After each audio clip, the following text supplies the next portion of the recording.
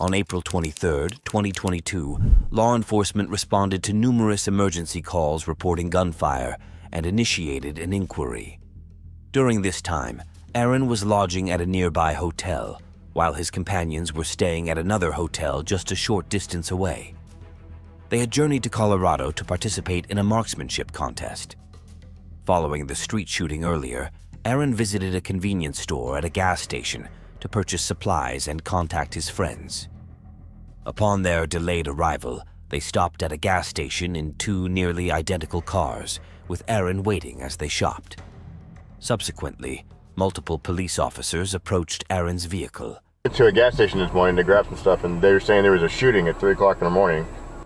There was a shooting at 3 o'clock in the morning? Yeah, so, yeah, at one of the shady hotels or something, I don't know.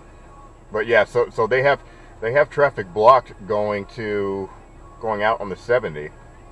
So we might want to look to see if that's going to impact our route. Is that you? Oh yeah. Keep going. No.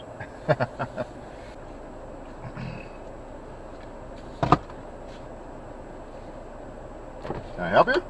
Yeah. You mind rolling down your window real quick? No. What do you need? I need you to identify yourself. No, why? Because all right. you're leaving the area. Hold on. Don't worry, this is being recorded as well. I know, but your recording is a lot easier, or is a lot harder to get versus mine. Okay, well, so. can you please roll down your window more? No. So I can talk to you? No. What do you need? All right, well, I need to identify you. No, you do not. My name is Officer Posadas with the Grand Junction Police Department, all right? And this is my corporal right here. This is Corporal Church. Okay. As well. Okay. All right, so I need you to identify yourself. No, that's not how it works. I have rights as an American citizen, right? Yes, you do. Yeah. You have to suspect me of committing an actual crime in order to identify. Failing to identify is a secondary offense. You have to have an actual charge, or you have to suspect me of committing a crime. You don't have that. You have nothing. I'm not going to identify simply because you see me park and you want to come up and identify me. That's not how it works. So, okay, so here, I'll clarify some things for you so you understand why I'm coming up and okay. trying to contact you right now. Okay. Earlier in the night, there was a shooting that occurred right near the Travel Lodge. Okay. And your car is similar in description, a dark-colored sedan to okay. the suspect vehicle. Okay. All right. So you're seen leaving the Travel Lodge. Okay. Information that's where the suspect might have come from. Okay. All right. Okay, but do you have a license plate number? Do you have a description of the person? Do you have anything? No. You do not have articulable suspicion that I've done anything. I actually do. No, you do not. Yeah. No, you do not. I am not going to identify. Okay, no. If you fail to identify yourself, I'm going to pull you out of this car and detain you for obstruction. No. Because right now you're interfering with my investigation. No. You do. Oh, okay. So you have to have reasonable, articulable suspicion that I have committed a crime. What crime do you suspect me of committing? Possible attempted homicide. Possible attempted homicide. Yes. You suspect me, actual me, of committing possible attempted homicide. Well, your cooperative behavior right now does not help your cause. No. Being cooperative or uncooperative, I'm not giving up my rights. When you give up your rights, you'll lose your rights eventually. I have rights as a free American. I've done absolutely nothing. I pulled into a gas station because my friends are here, because we're going to... Excuse me, 2 people also stated that one of the suspects may be of African American descent. Okay. Well, it's not me. I've done nothing. I am not going to identify, because you don't have that right to take that right from me. I've done nothing at all. So if you've done nothing wrong, all you got to do is identify yourself, and then we can... That's not how it works. That's how people lose their rights, because law enforcement is always like, well, if you've done nothing, then you shouldn't be afraid. No, that is intimidation factors. Aaron, I just need your information. Absolutely not. No. Officer Posadas then directed Corporal Church to engage with Aaron's friends. The initial incident reports regarding the early morning shooting indicated the search for 2 suspects in a dark sedan. a black male and a white male. However, Officer Posadas only mentioned the race of one suspect in Aaron's vehicle. While Aaron's friends matched the description of the white suspect, law enforcement did not question them. Moreover, at this juncture, based on incident reports, authorities were aware of the identity of the black male suspect they were pursuing. Shortly after conversing with Aaron's friends and checking Aaron's license plate, the police confirmed that Aaron was not the individual they were seeking. Despite releasing Aaron's friends, they detained Aaron at the scene. You know, what's funny, my buddies that just left, they were also in a dark sedan. A dark sedan, right? But you guys aren't questioning them. Why? Answer me why, please. They were in a dark sedan. The exact same color, actually. The exact same color, and we're going to a competition. You said that one of the suspects was identified as, or may have been identified as a black American, right? But which means that there might have been a second suspect, right? Was the second suspect white or Mexican, Hispanic, whatever, right? But you aren't stopping them and questioning them. You stop me, and you wonder why motherfuckers have such a difficult time understanding how law enforcement does shit. They were in a dark sedan, dude. A dark, exact same color as mine. And you did not stop them and questioning them. You're doing it to me. Okay, well, I'm sorry. Nope. Shut your mouth. I don't want to to you. Tell me how to talk, all right? You shut your mother mouth. Corporal, come up here. It's not working. I'm the absolute last person to ever bring up race about anything, man. I don't ever bring that up. But I find it hard to believe that my buddy's car, dark sedan, exact same color, dark gray, we leave at the exact same time, he doesn't get stopped. Are you not cooperative? Because I don't have to be cooperative with your investigation. Well, you have to ID yourself. No, I do not. Please give me your name and your badge number, please. Well, no, I won't give you that right now. What do you mean you won't? This is the most ridiculous thing I've ever encountered. Would you like me to explain the reason I'm asking you? For your... I would like your name and badge number, please, first. So you don't want me to explain the reason? I would like your name and badge number first. For the record, name and badge number first. I am willing to explain to you the reason that I asked these officers to stop you. Oh my God. Over an ID. Would you like me to explain that to you?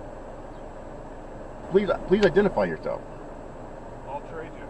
No, that's not how it works. I have a right to not... I think that's fair. No, it's not fair. It's the law, man. It's not that hard. You are law enforcement. Huh? You're disobeying the law. I'm not disobeying the law. You are. I am not disobeying the law. I'm abiding by the law. You guys are not. Yeah. Smile it up. Smile it up, because this is going to be on freaking YouTube and you're going to be famous. Smile it up. All right, Mr. Booker, you have a nice day. Good luck at your shooting competition. Off, man. The interaction extended for about 30 minutes. Subsequently, Aaron Booker enlisted legal representation, leading to a formal complaint and a notification of an impending civil lawsuit. This prompted an internal review by the police. During the review, Sergeant Steele, who had failed to identify himself and provide a badge number as per the policies of the Grand Junction Police and Colorado state law, claimed that it was unintentional and attributed it to forgetfulness. Following the internal affairs investigation, Grand Junction Police Chief Doug Shoemaker dismissed all allegations against his officers except for Sergeant Steele's failure to identify, for which the sergeant received verbal counseling. The internal affairs report acknowledged Aaron Booker's driving as being highly suspicious, but noted that the police intervention was less intrusive than it could have been. However, Aaron Booker and his legal counsel are preparing to file a lawsuit against the Grand Junction Police Department. On November 29, 2022, officers Donald Geneves and Devin Taylor of the Ogden City Police Department responded to a call about squatters in a foreclosed home in Ogden, Utah. They found Rand Bream, 78, and his wife Vera Bream, 75, the property owners, at the scene.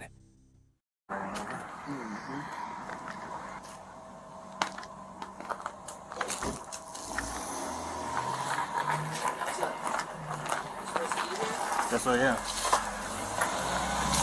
Hey!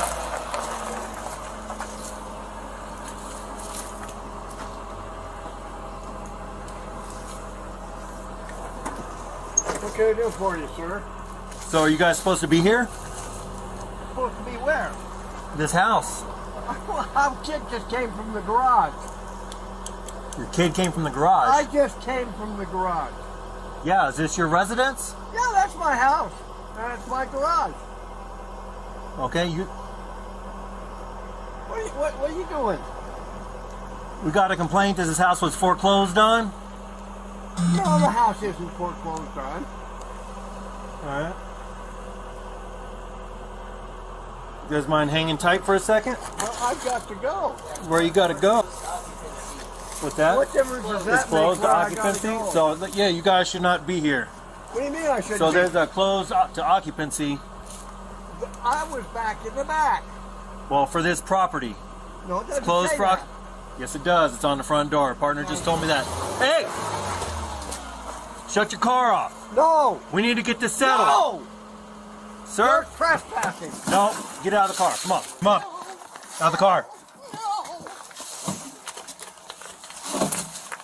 Now, what's with you?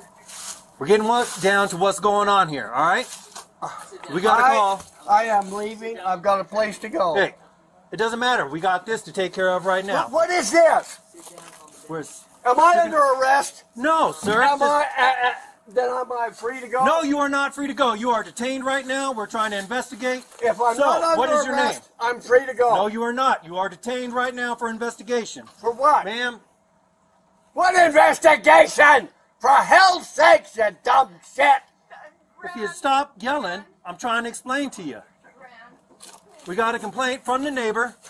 Said his house has been foreclosed on. No one should be here. It has You not guys been. are here. It And has- there is a no occupancy sign on the door as per my partner there. The officer contended that the Breams should not be at the house due to foreclosure, citing an anonymous call and a no occupancy sign on the door.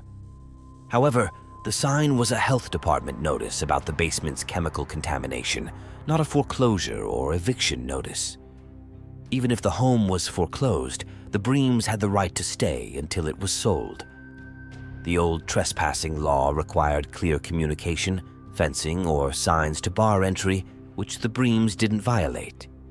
An anonymous tip alone usually doesn't justify suspicion, and the notice didn't indicate eviction from the entire property. Therefore, it's unlikely the officers had reasonable suspicion that the Breams were trespassing. There is a sign on the door. So And you what admit makes you think I've been in there? that's the property. No trespassing. Yes, that's my sign I put up. So you're the owner of this property. I am. What is your name? You got a driver's license on you. I do. Can I get that from you? I'm not driving. You were just driving. Not on I the need to- street. Sir, ma'am, I need you to stand over there. Okay, you have to identify yourself. You need It's to required by identify law. It yourself. doesn't matter if you're I don't black, have to identify myself. Yes, I don't have you to do. say one Yes, damn you thing. do. That's fine. Yes, you do. No, I don't. I have the right to remain silent. Because guess what? Maybe you're not the owner, and we don't know that. If this was your house, you would want us to investigate, right? If people are hanging around your house, maybe you're some random person. I don't know that. Maybe I am. Okay, so we're going to figure that out. I will show you my driver's license. Perfect. I will not give it to you.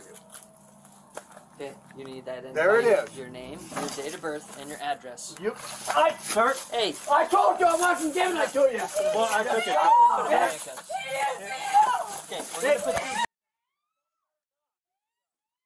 Okay, this is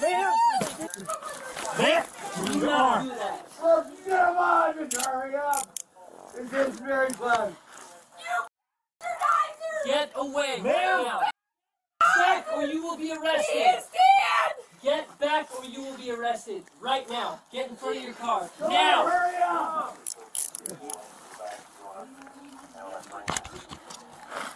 Let me out of here. Good girl. You tell me I can't breathe. Hey, you got me. Will you do something? Will you help me something? Help me up. Hold on. When Mr. Bream tried to retrieve his driver's license taken without consent, officers pushed him against the house, threw him to the ground, and handcuffed him. The Supreme Court's factors from Graham v. Connor assessed the reasonableness of force, considering the crime severity, immediate threat, and resistance. The 10th Circuit Court ruled in similar cases that using excessive force on non-violent suspects without significant resistance is unlawful. Mr. Bream, suspected of a non-violent offense, posed no threat and didn't resist aggressively. The force used against him would likely be seen as unreasonable and disproportionate in court. Yeah, get down. I'm an old man. Yeah, you haven't sit on the Okay. the officer against you. You have to sit right here. Yeah. Now what is it you want?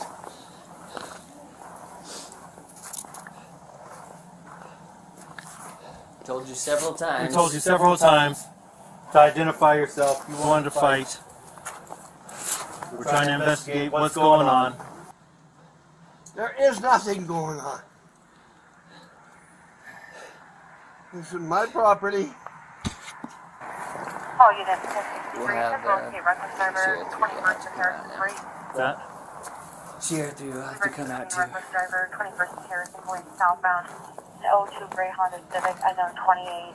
Unable to maintain a lane. Possible 1055. Car is no longer in the area. Time lapse 2 minutes. Female driver.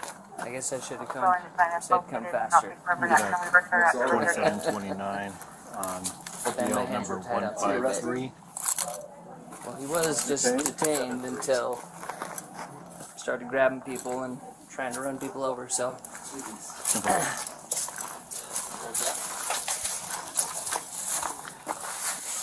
You too. What do you want now? Chill out. You got my driver's license. You can see who I am.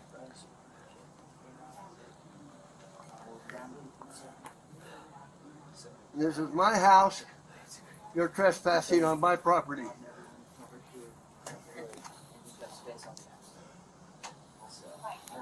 Maybe you better call the SWAT team.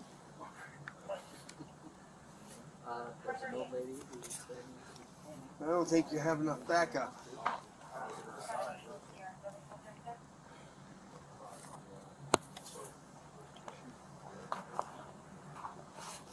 Are you going to give me my driver's license back? In a second. All right, that was 1 second.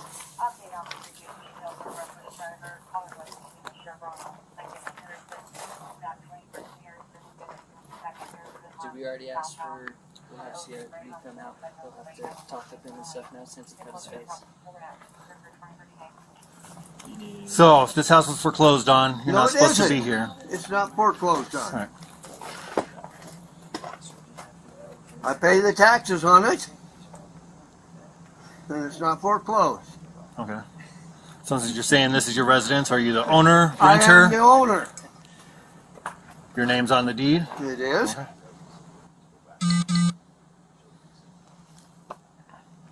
It's under a trust, and I am the trustee. All right, go. Can you wait with him for a second? We're gonna pull our car up. Yep. And ask for CRP. Can you give me my license back, please? In a second.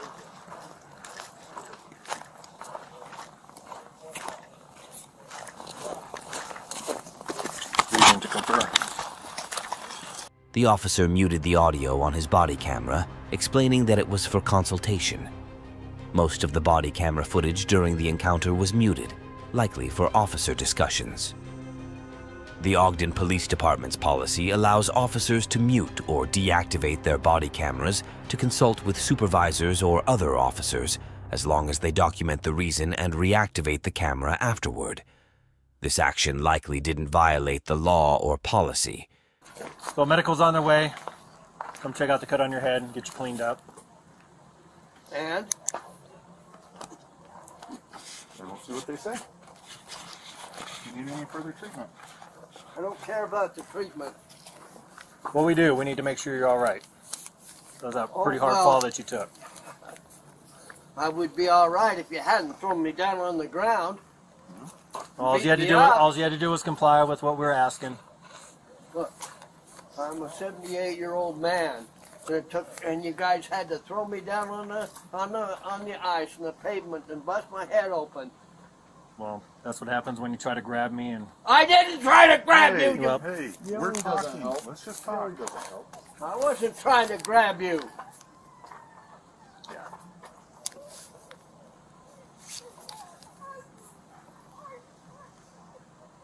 Now what are you doing to my wife? They're just talking to her. Of course she's upset.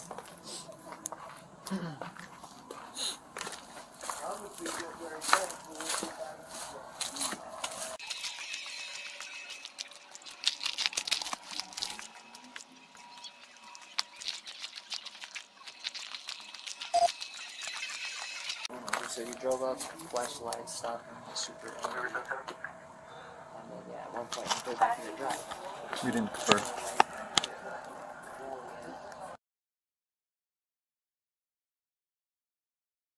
The officers accused Mr. Bream of interfering with an officer under the relevant section covering acts obstructing arrest or detention. Despite the requirement of a lawful arrest or detention, court case law indicates that a detention without reasonable suspicion may be considered lawful under this statute. In an example case, the court allowed for the possibility that a refusal to show identification during a lawful detention could be seen as interference. Thus, while Mr. Bream may be able to defend his refusal to provide identification, a court may still view his actions as interference under the statute.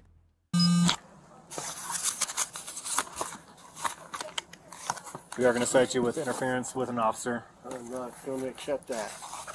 That's fine. You don't need to sign. What do you have between 5 and 14 business days? Contact the courts to get it set up, to get it taken care of. No sooner than 5 business days, no later than 14 business days. Doesn't that say this is not an information and will not be used in information without your permission? No, this Doesn't is your it say that? This is your citation. You don't have to sign. You don't have to sign. It's not an admission of guilt. Yeah, it's not an admission of guilt. It's just saying you'll acknowledge, you'll contact the courts to get it taken care of. Like I said, no sooner than 5 business days, no later than 14. Would you read that bottom right there for me? What do you need? There. Right here? No, further down. Read that, please. This citation is not information, will not be used as information without your consent. If an information is filled and you're provided a copy of the court, you must appear court on or before the time set of this citation. If you fail to appear to court, an issue warrant will be issued for your arrest. I want an information. That's what I'm saying. That gets filed by the prosecutors. Well, this is not information. Will not be used in information without my permission. I will not. Okay. I'm so, not accepting like I it. said, no sooner than 5 business days, no later than 14 days. If you wait longer than 14 days, a warrant will be issued for your arrest. I recommend contacting the court.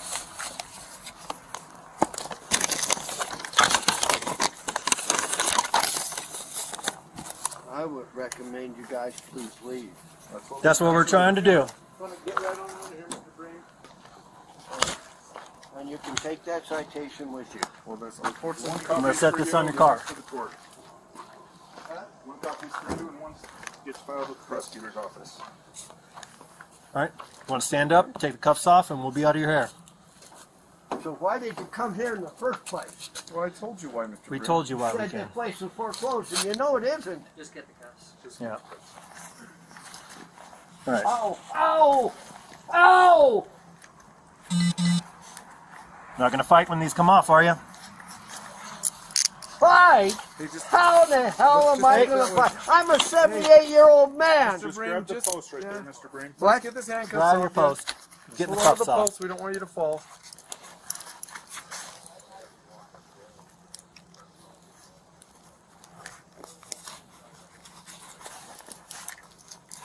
All right. You guys really ought to be proud of yourself. After issuing a citation to Mr. Bream, the officers left without further issue. As of November 2023, the interference charge against Mr. Bream was still pending, with the current status unknown.